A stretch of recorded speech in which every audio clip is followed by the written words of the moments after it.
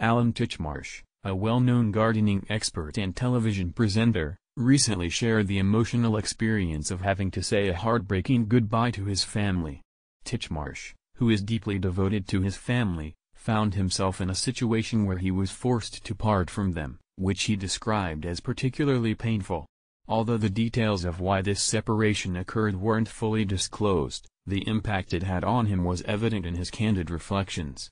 Titchmarsh has often spoken about the importance of family in his life, making this experience especially poignant for him.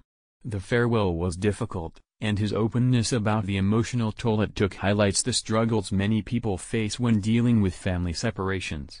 In my personal opinion, this situation underscores the profound emotional bonds that tie families together and how challenging it can be when circumstances force a separation. It's a reminder that even those who seem to lead charmed lives, like Titchmarsh, are not immune to the deep feelings of loss and sadness that come with being apart from loved ones. In real life, many people experience similar heartbreaks, whether due to work, health, or other unavoidable circumstances.